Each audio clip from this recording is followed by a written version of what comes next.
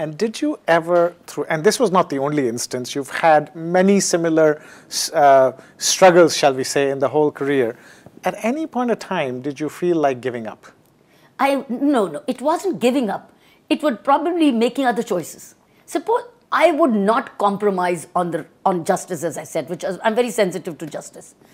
That is what made me do a doctorate. That's what made me do a law degree. I had options. So when I would come back home and if I would be exhausted out, all the idea was you never know when you want to chuck off this job for the sake that it's coming now to a deadlock or hitting a wall and that you can't break the wall. I did a law degree. One day I could go into a legal profession to do justice or become a teacher to reach out to the students. Can you believe it? These challenges compelled me or inspired me to continue to sharpen my axe and open many more windows. A lawyer's window, a legal profession window, a teacher, and I did it. While in a service which is 24/7. I could do a law degree, I could do a doctorate.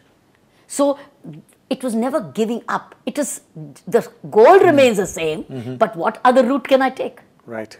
Right. So you prepared for yourself, prepared yourself for other eventualities in case the wall becomes, okay, very good. Impenetrable. Outstanding.